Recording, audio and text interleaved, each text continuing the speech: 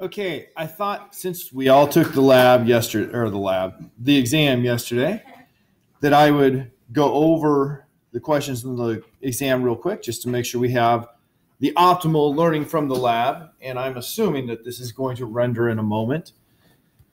I haven't even calculated an average score or released any scores yet because about half the class missed 2 or more of the last 3, and I'm going to automatically grade those by hand if they miss 2 or more of them. And so I don't want to hand out scores to give you a heart attack. I know I was talking to a student this morning that said, yeah, last test saw the original score, and then after the hand grade went up significantly. I just don't want, heartbreak. So that's why you haven't seen the score yet. My intention is to get those scores to you by Thursday, and then to make sure that I have the lab final and the 2 submissions at scrapbook that are ungraded, get those graded if I can by Friday. So over the weekend, you have a very full picture of how you're doing in the class. So looking at the questions from the test, the first one here, what 2 properties are required for an ideal gas? Most people, I don't think there were any students who missed both of them. And most people got both of them.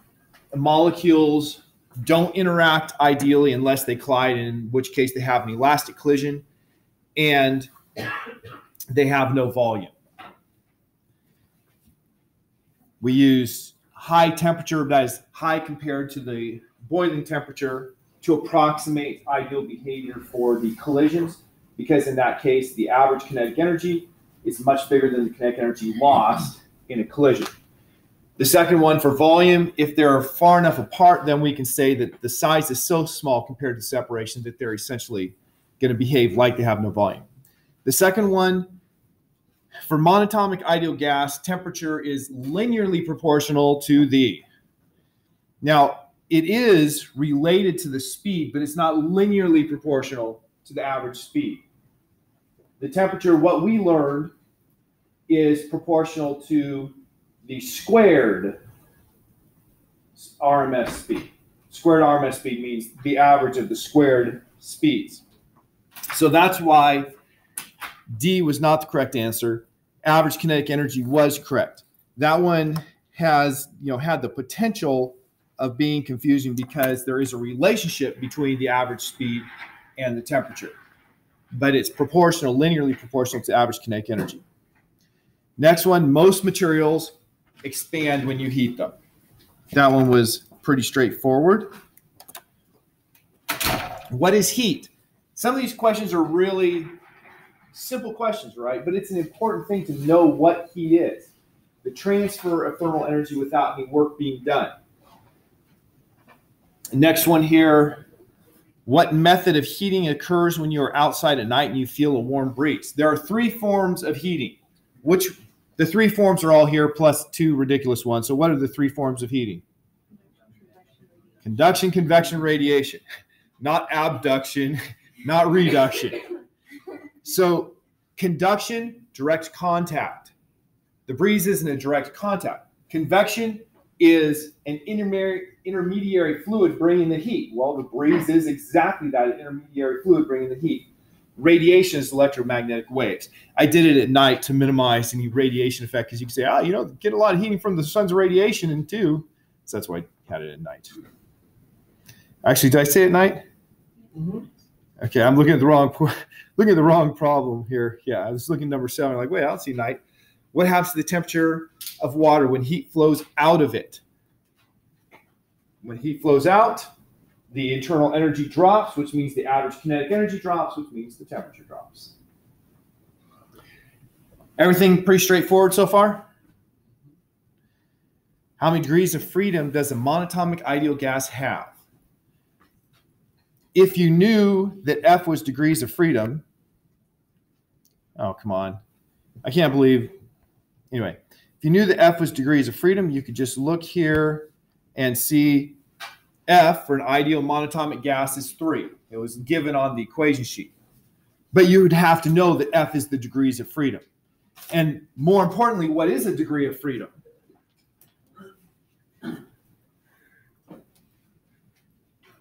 It's direction in which you can move. So Like a plane in which you can... It actually has a different definition, but for monatomic, it turns out to be that. It's a way that it can have energy. And the way you can have energy now seems really weird because we say 3 ways to have kinetic energy. Kinetic energy is just 1/2 mv squared. It's a scalar. But we say you have this component, this component, this component. And so 1/2 mvx squared plus 1/2 mvy squared plus 1/2 mvz squared, using Pythagorean theorem, that is 1/2 mv total squared. But it's those 3 different directions is the way it's the way it works out with physics. So your understanding of it for the monatomic ideal gas was correct. But when you go to the diatomic, then you have the vibrational energy and the rotational energy, which is different. So that's why I have to specify. Okay, next question. What is the purpose of a heat engine? I hope that this one went well. I looked at the percentages on each question, but I don't remember them, so I can't tell you, if this went well. But this is one of those important ones. There's no point in talking about a heat engine if you don't know what the purpose is. We're not here to collect facts. We're here to understand how things work. And the heat engine, the purpose is to convert thermal energy that's contained by the microscopic motions and whatnot of a material, and to convert that into useful energy, mechanical energy, or work. So to convert thermal energy into mechanical energy. This matching one, you see, I did this with an earlier version of the test. There was a numbering issue on the options over here, so I crossed them out and changed them to match what you had on your test. So match each property to its, did it say rotational equivalent? No. I'm afraid it did. I don't think I changed that. Yeah, I didn't even notice that. Match each property. Let's just do that right now. I'm totally embarrassed. So this is asking about the 4 laws of thermodynamics. The 0th, 1st, 2nd, and 3rd. So I have 4th there because there are 4 laws, but it starts at 0 and ends in 3. So the 0th law is the one that nobody thinks you ever have to state. If temperature A is equal to temperature B and temperature B is equal to temperature C, then temperature A is temperature C. I know I probably should have written this out as if object A is in thermal equilibrium with object B, and object B is in thermal equilibrium with object C, then object A is in thermal equilibrium with object C. The problem is that would have taken multiple lines. So I wrote it in the simplified math form of what that means. So this here is the 0th law. The first law, what is the first law? Energy can be created or destroyed. So that was the first law. Heat naturally flows from hot to cold is one statement of the second law. Another statement could be that any thermodynamic process has as a net result an increase in the entropy of the universe. Another statement could have been, it is impossible to make a heat engine that converts heat into work without any waste. There's lots of statements of that second law. Another one that is, this isn't an actual statement. The second law is used sometimes as what we call times arrow. It's actually the only law in physics that tells us the direction that a reaction should go. And it's pretty simple, really. We have this innate sense that if I have these things stacked up, they're naturally not going to stack up on their own, but they will fall down if something hits them. But that's really a statement of the second law. Another statement of the second law that would make no sense is if I take this mass and set it on the desk, this mass has a temperature that's well above 0. So there's a lot of energy stored in this mass. The only law in physics that says that this mass is not going to suddenly convert all of that thermal energy into kinetic energy and go flying off the table. The only thing that says it won't do that is the second law of thermodynamics. Otherwise, it's completely allowed.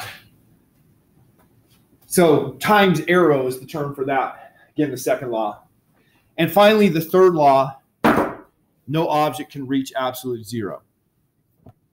Now we get to actually doing problems. So what is the RMS speed of the nitrogen molecule? I gave you the molecular mass, how many grams per mole. I know some people made the mistake. I tried to remind you, but I was too late probably. You need to make sure you're careful with the units. The unit for R was in joules per mole Kelvin. A joule is a kilogram meter squared per second squared. So that mass needed to be in kilograms per mole so that you can cancel out the kilograms in the R constant. And so, and the temperature, of course, had to be in Kelvin. So if you can mass to 0.028013 kilograms per mole and the temperature 293.15 kelvins, you put them in that equation and you get 500. And well, I said room temperature, which is 20 degrees Celsius exactly. So I had 5 significant digits in my my molar mass. Hence, I put 5 significant digits in the answer there.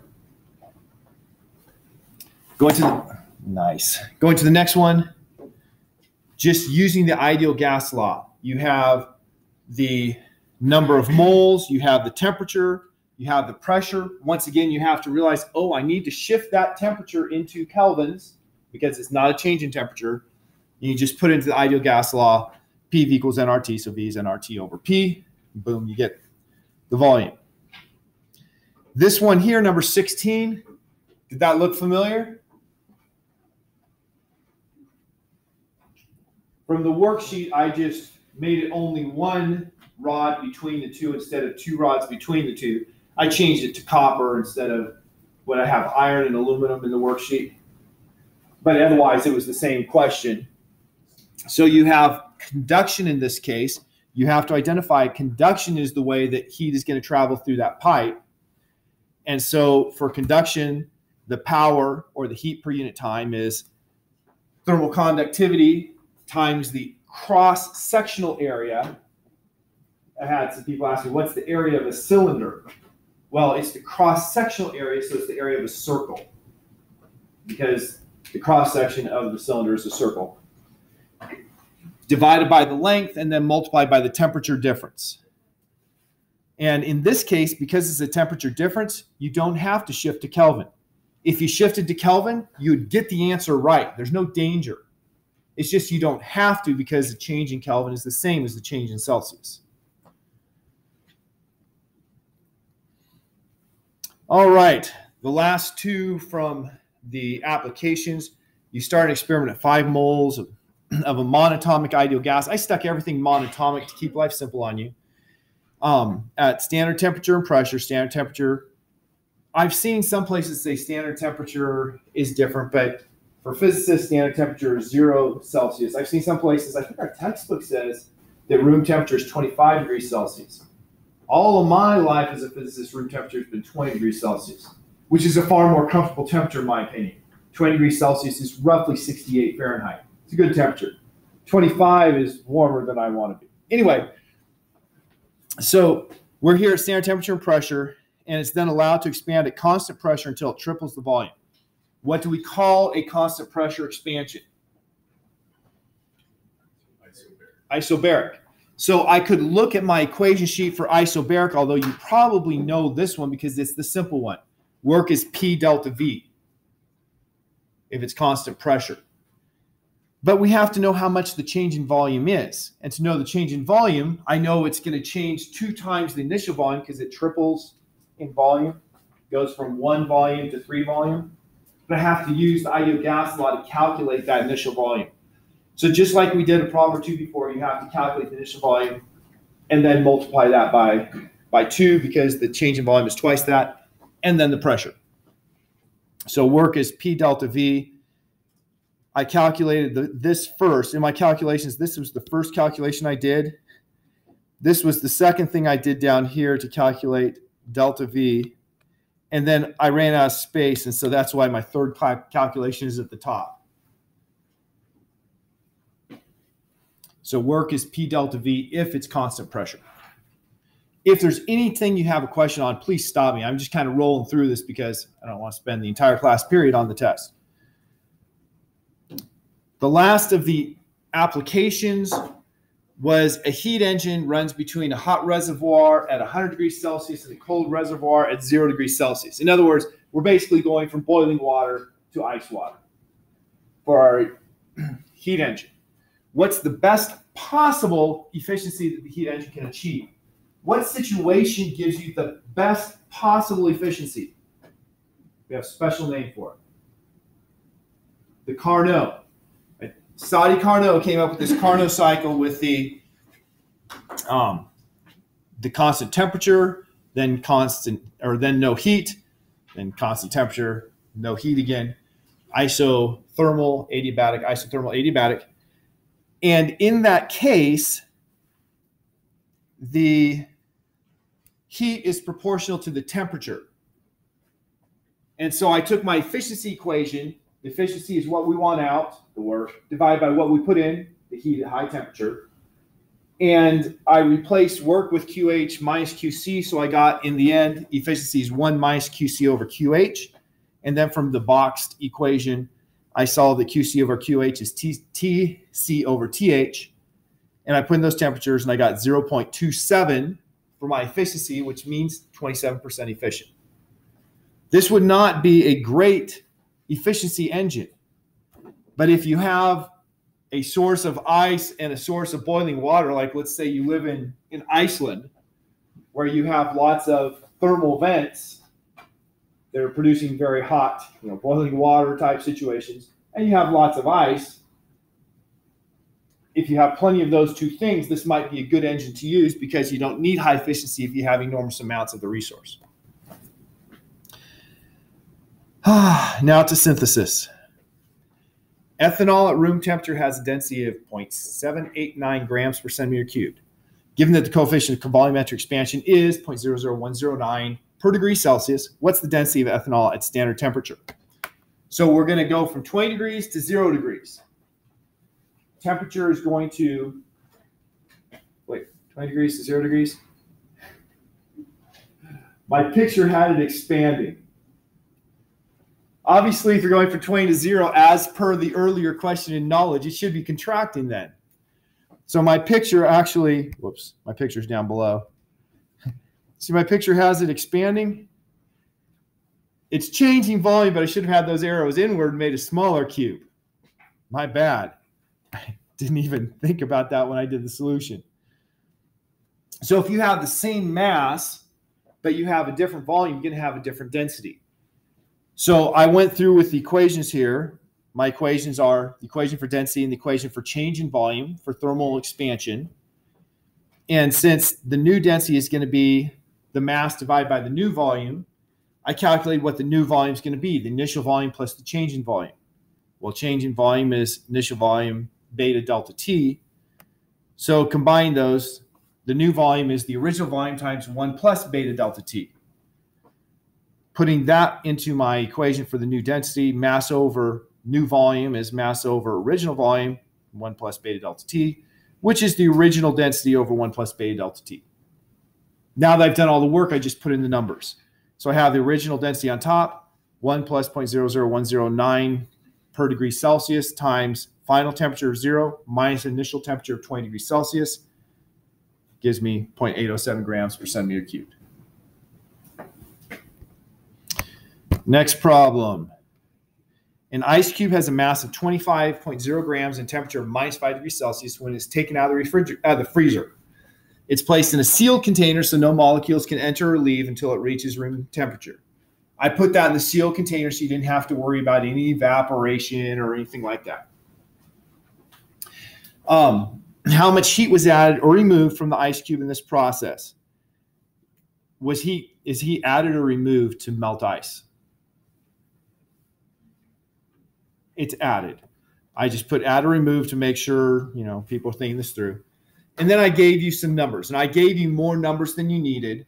I gave the specific heats of water, ice, water, and steam. Well, you're never going to have steam in this problem. Likewise, I gave you the latent heat of fusion and the latent heat of vaporization.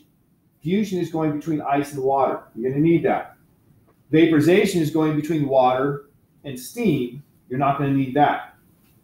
So those numbers, while correct, are unnecessary. So then I told you for your figure, show a graph of temperature versus heat. So it's very specific, no question. What do I need to show there? So here's a graph of temperature versus heat. As I put in heat, the ice is going to warm up, but then when it reaches 0 degrees, it changes phase at constant temperature, so I have a flat line. And then once it's all melted, now I'm heating water, and it goes up again. So I need to calculate what those three heats are. So my equations are the heat when it's changing temperature and the heat when it's changing phase. And so I calculated the three heats, one for heating ice to 0 degrees Celsius, one for melting ice, one for heating water from 0 to 20. So I get those three heats, this, and this, add them all together, and I get 10,700 joules.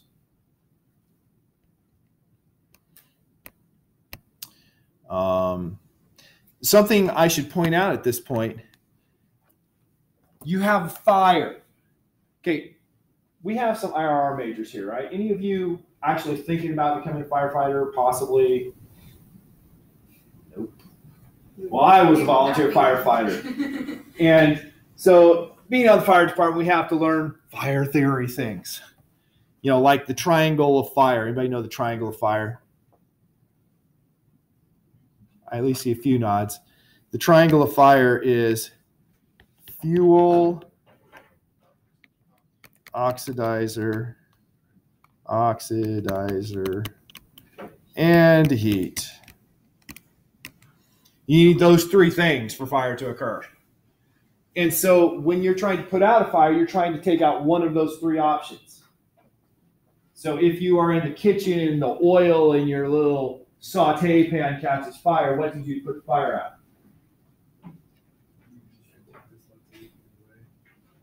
You do what Mira said. I didn't hear what you said. You put a lid over it. Because you put a lid over it, what are you doing? You're removing the oxidizer. You're making so it doesn't have a supply of oxygen to oxidize the reaction, and the reaction stops. But if your house is on fire, you don't have the option of putting a lid on. So the firefighters come out, and what do they put on the fire? Water. Why do they put water on the fire? Yeah, to get rid of the heat. It's not to smother. I always thought that it was to smother until I became a firefighter. What kind of an idiot was I? I don't know. I was a physicist and an idiot. They're putting it on there because if you look at that amount of heat required to convert water into steam, that's really big. The specific heat of water is big on its own. That 4.186 joules per gram degree Celsius is a big number compared to most things. That's actually important for weather. I'm from California. Temperatures on the coast of California are pretty mild year-round. The reason is simple, because we have this big ocean. And because we have that big ocean, we have lots of water, and you can put a lot of heat into the water and the temperature just barely changes. Take a lot of heat out of the water and the temperature just barely changes. And so that water serves as what we call a heat reservoir to keep the temperatures fairly constant. Out here in the Midwest, we got nothing. We have Holmes Lake. When I came here, I didn't know that it should be called a lake. I was talking to a colleague, and I didn't know how to describe it. I live over by Holmes, and I was kind of like, pond? And he was very stern and said, around these parts, we call that a lake. You know, it's not enough water to make a significant difference for the weather. And so our temperatures will fluctuate much more dramatically because we don't have that big object, water object next to us. But then if you want to change the water into steam, that takes an enormous amount of energy. And so you throw the water on the fire, and a lot of heat goes from the fire into the water to make it into steam, that it really cools the fire to take away that leg of the triangle. Obviously, if you're out camping, you want to put out the fire, you might just drag the logs out of the fire individually and, get the fuel out of there and the fire stops. Of course, each log would then still burn, but you know what I mean. Okay, next problem. I hope you find these practical applications of physics useful. 10 moles of monatomic ideal gas start at 100 degrees Celsius and 2.00 times 10 to the 5th pascals. It expands adiabatically to twice its initial volume and then contracts isobarically to its initial volume. What was the total change in entropy for the gas? Now, I had a student come up and ask me, is it possible for entropy to decrease? For a piece of a system, yes. For the entire universe, no. So here we're just looking at the gas. Yes, it can be negative. If heat is leaving, the entropy is going to decrease. If you freeze water into ice, the entropy of that water decreased as it froze into ice because you took energy out, took heat out. So yes, it's possible for the entropy to decrease. And in fact, the answer here should be negative. It's negative 144 joules. So how do I do this? Well, the first thing is I'm going to draw my figure. Draw my figure with the two things going on. We have an adiabatic expansion and then an isobaric contraction. So my figure, come to me, has the adiabatic expansion and the isobaric contraction. My concept over here, during the adiabatic process, what can you tell me about the entropy?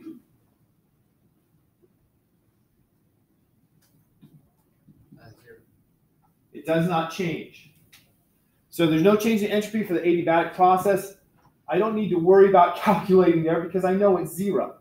But I do need to determine what the state is at the intermediary. So I have to use the ideal gas law to calculate. I didn't give you all of the variables. I gave you the number of moles N and the temperature and the pressure, but not the volume. So you need to use the ideal gas law to find the initial volume. And then for an adiabatic process, you have PV to the gamma is constant. And so you can use that to calculate what the pressure is going to be at its new volume. And once you know the pressure at its new volume, then you know PV and N, and you use the ideal gas law again to calculate temperature. And then finally, for the constant pressure contraction, the isobaric contraction, you know the volume, you know the pressure, use the ideal gas law to find the final temperature, and then the equation for the change in entropy for an isobaric process. So I have, a boatload of calculations here to calculate those pieces. And I did have to use CP because CP was in that equation. CP is the molar specific heat at constant pressure. And I get my change in entropy. Now, there would be another way of doing this the change in entropy calculation. What would the other way of doing it be? It's not the correct, it's approximate method. Yeah, Q over just the average temperature. The temperature is changing, so Q over T can't be the correct way because it's a change in temperature. But if I just use the average temperature, I'll get a number very close to this. So you could have done it with the average temperature and said, oh, I got minus 143. Well, it's probably minus 144 then. I don't know if it was that close because I didn't do it that way. But that would be another way to do it. And I would not mark you wrong for doing it that way. The final one there for calculus, there were 4 different options of what to do. So I'm not going to go over all 4. And then the extra credit. You have 3 standard 6-sided dice. 1 red, 1 white, and 1 blue. I wrote black in my pictures because I couldn't make white. I mean, you wouldn't have seen them, right? You roll the 3 dice and come up with a roll of 6. Find the entropy of this roll. This requires us to use the numerical calculation of entropy. That entropy is Boltzmann constant times the natural log of the number of microstates in the macrostate. So here in my diagram, I wrote out each of the microstates that will give me a roll of 6. 1, 1, and 4, 1, 2, and 3, 1, 3, and 2, 1, 4, and 1. That's my first set. Then I go to 2. 2, 1, and 3, is it? Yeah, 2, 1, and 3, 2, 2, and 2, 2, 3, and 1. And then finally, 3, 1, and 2, 3, 2, and 1, and 4, 1, and 1. That was a total of 10 microstates. So the entropy is Boltzmann's constant times natural log of 10. And so putting in the numbers, I get 3.18 times 10 to the minus 23 joules per Kelvin. Sarah. For that extra credit, did we have to do the concept? I don't want to see just a number. If we had our work, but we didn't write our concept. Yeah, that's still okay.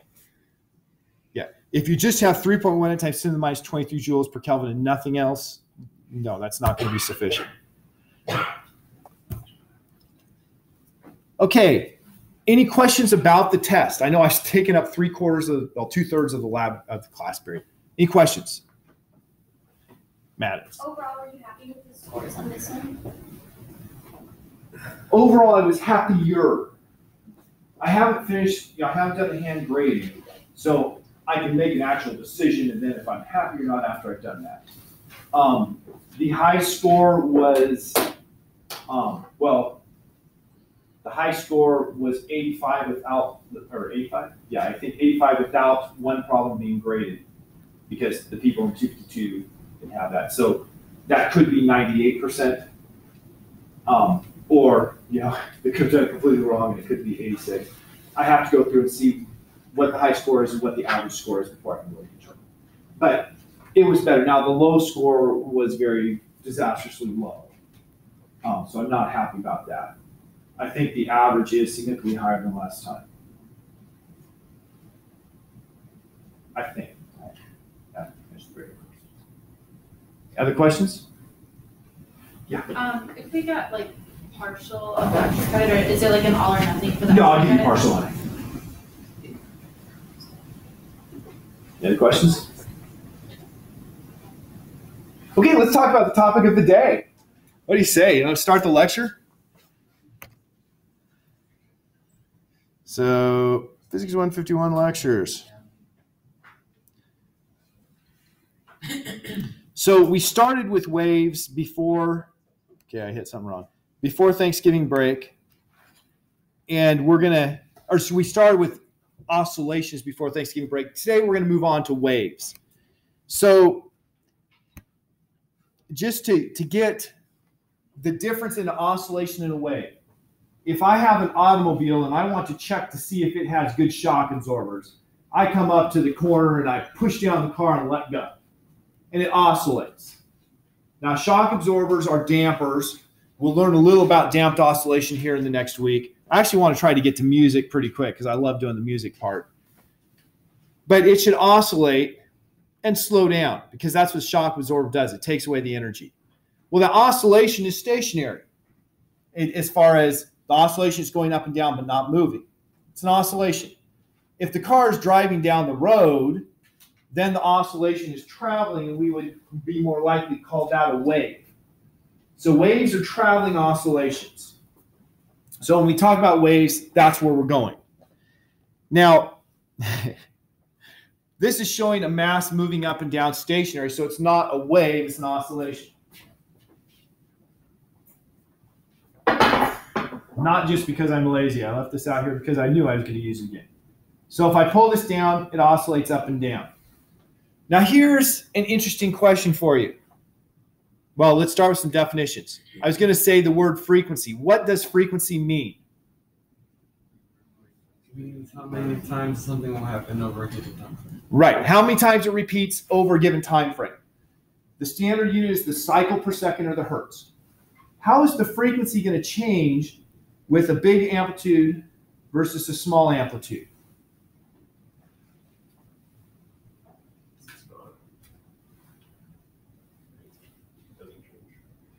Okay, James says doesn't change. I thought I heard somebody say it gets smaller. It would seem logical to my brain that with the larger amplitude, you have more motion, and it probably would have a slower frequency with big amplitude. But what James said is exactly correct. My logic kind of fails. When you have a bigger amplitude, it does not change the frequency. It stays the same. And so start thinking about why would it stay the same? If I pull this down farther, what's happening to the restoring force? The force is trying to pull it back to equilibrium. It what? It increases, which means that the acceleration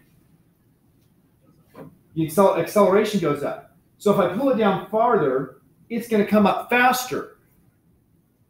And so even though it has a larger distance to travel, it's compensating going faster. And it turns out that if you do the calculus on this, you find that indeed it's going to have exactly the same frequency regardless of how much I stretch it. The amplitude is the term for the maximum displacement from equilibrium. Equilibrium is the position where it will be in equilibrium with no acceleration. So there's the equilibrium position. Amplitude is the farthest distance away from that. So I pull it down. It's going to go at all positions between where it is now and where equilibrium is. But the maximum distance away from equilibrium is called the amplitude. Displacement is at any instant the distance it is from equilibrium. So it's important to know the difference in those two words, displacement versus amplitude. I'm sorry I can't make this go up and down uniformly because apparently I'm failing. So how can we calculate this frequency? If you know calculus, it's really not hard. Guess what we're going to do on Tuesday, guys? But it turns out that the frequency, first of all, frequency is 1 over period. Period is the time that it takes for an oscillation. That's simple. Period, time for an oscillation, frequency, number of oscillations per time. Makes sense. They're inverse. Then we have this thing, omega. What did we call omega in the past? Angular velocity. Angular velocity. It was on exam 3, right? Now, when we talk about oscillations and waves, we call it the angular frequency. And now that's annoying.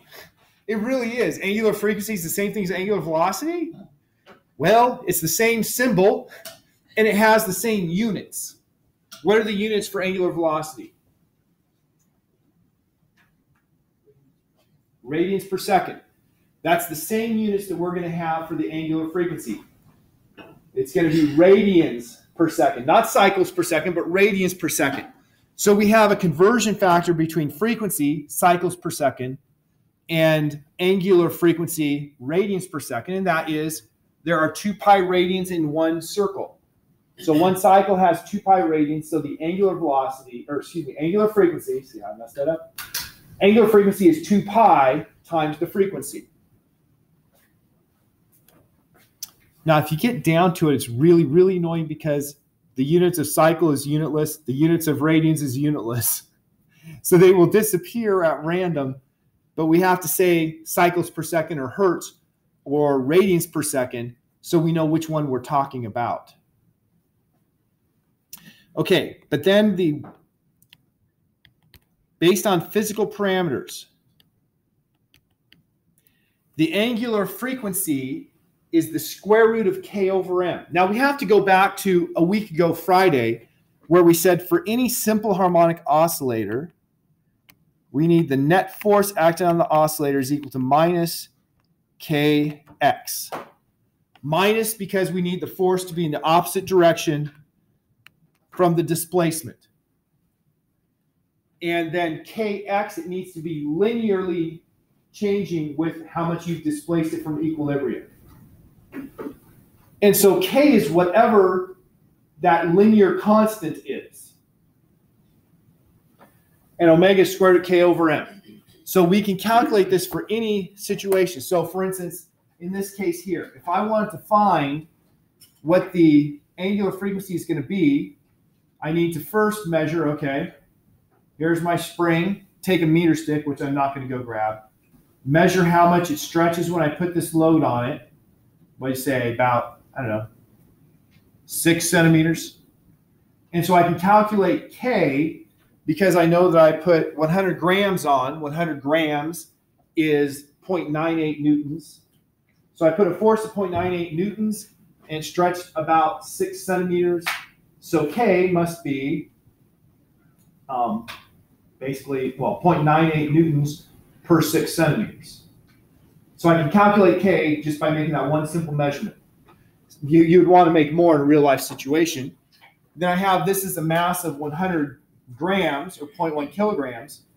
And so I can calculate what its angular frequency. Let's see how good my estimation comes up with. I would have had K is equal to 0.98 newtons over 0.06 meters. That was the numbers I had. And so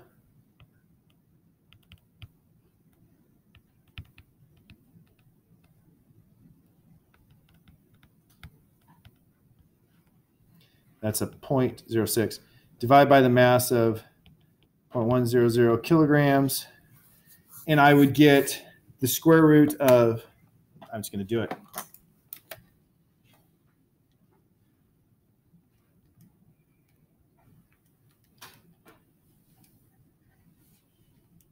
Square root of 163, which is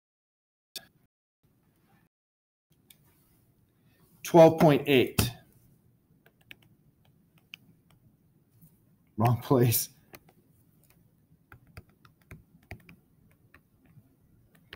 12.8 radians per second. Now, I usually measure things in frequency, not in radians per second. So how do I go from 12.8 radians per second into a frequency in hertz?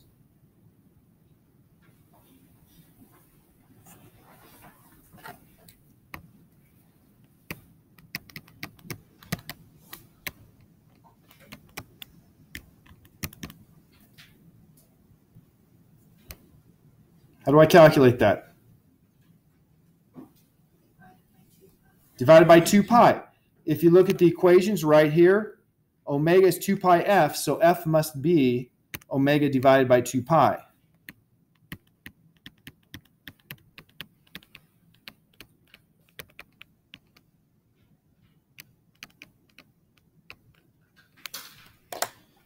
And so I take that and divide it by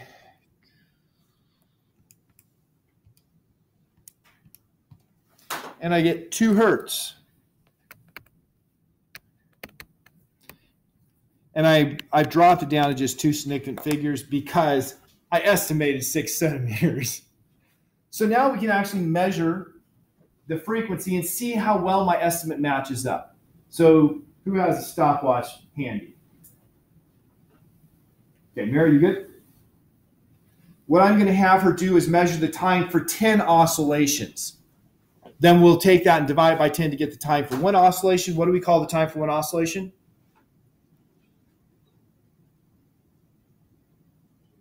The period. So we'll get the period, and then from the period, we'll take 1 over the period to get the frequency. So you ready? So I'll tell you when to start and stop. Start. 2, 3, 4, 5, 6, 7, 8, 9. Stop. 7.96. So the period is equal to 0. You said 70? Yeah, I got 7.96. Oh, okay, 796. So 0.796 seconds. I took the number she got and divided by 10 to get the period. So that's the frequency is 1 over 0.796 seconds equals 1 divided by 0.796. It's obviously not 2, it's 1.26.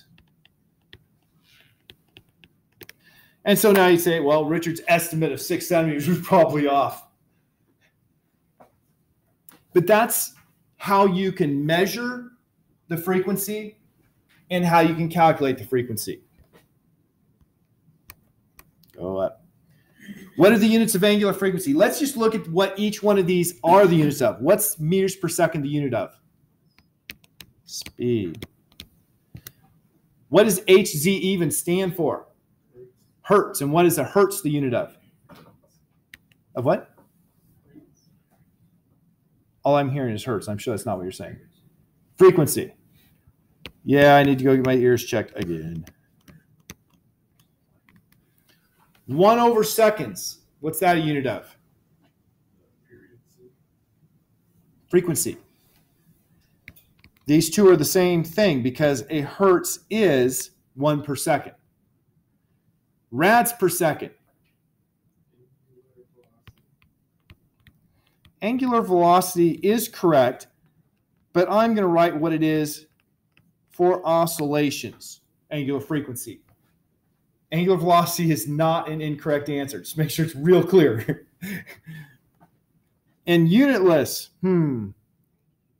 Radians are unitless, actually, but I'm just going to leave that. There's lots of things that can be considered unitless. All right, energy in a simple harmonic oscillator. Simple harmonic oscillators are transferring energy from one thing to another. Remember when I had the bowling ball pendulum, which I'm probably going to bring out on Friday, just for continued work. When I started with the pendulum up here, what kind of energy did it have? Had potential energy. And then as it went down, what was happening to energy? It was going into kinetic, came up. What was energy doing? Going back to potential. So an oscillator, that pendulum was oscillating. It keeps oscillating because it's just moving energy back and forth between the different types. And so when I have the spring, it's the same thing. When it's down here, what kind of energy does it have? Now, this does have gravitational involved. You can't pretend it doesn't. But if I took this and I had a frictionless horizontal surface, it would do the same thing, and then gravity would not affect it. So for the purposes of my explanation, I'm ignoring gravity, even though it does exist and does affect things. So if you ignore gravity, what kind of energy does it have down here? It has spring potential energy, 1/2 kx squared. Then if I let go, what's going to happen to that energy? Transfers to kinetic until it gets to equilibrium position, when it's going to have all kinetic and no spring potential. Keeps going up, and it's going to transfer energy back into spring potential because now it's compressing the spring. You notice the pictures here have it on the horizontal plane, so you don't have to worry about the gravity effect. So the gravity is working here. I wasn't perfectly honest there because there's also changes in gravitational potential energy as we go up and down. But we can actually subtract that out when we do our math, and we're not going to do that here. So it's transferring energy back and yes. On the screen there, like, does gravity make the bottom half of the oscillation longer than the top? On the pictures here on the screen? Or on the, like, with gravity on it? In here? Yeah. No, it doesn't affect it. What's happening is, if you look at the net force, you have at the equilibrium position, you have gravity down and the spring pulling up, right? And so what we do is we take the gravity force is constant as it moves up and down, and we essentially are taking the spring and changing the equilibrium length of the spring for the offset caused by gravity, and then it behaves the same as if it was horizontal. So what it really does is just changes the equilibrium length. But I mean, it gets confusing when you start looking at the equations and the energy in each one, because obviously gravitational potential energy is smaller here and higher here. And so you're like, the energy is changing in gravity as well. And it is, it's true. Okay, so in this case here, just like with the pendulum, you have at its maximum displacement, you have all of the energy is equal to 1/2 k times the maximum displacement, which in this picture, it uses capital X. Usually we use A for amplitude. Energy in a spring, I should have put PE there. Potential energy for a spring is equal to 1/2 kx squared. So the maximum potential energy is 1/2 k times the amplitude squared. Now, if you come to the equilibrium position, potential energy is 0. Well, what was the kinetic energy when it's at its maximum displacement? What's the velocity at maximum displacement for our starters? At the point where it stops going down, starts going up, what's the velocity? Momentarily, 0. So the kinetic energy at that point was 0. At this point, kinetic energy is 1/2 m, and it's going to be V max at this point squared. So now, if total energy is not changing, the sum of these two had better equal the sum of these two, and I can get a relationship between the amplitude and the maximum speed. I'm out of time, so I'm going to stop by saying I can get that relationship, and next class period, we'll do a lot with wave stuff, and then our final week, we'll talk about music.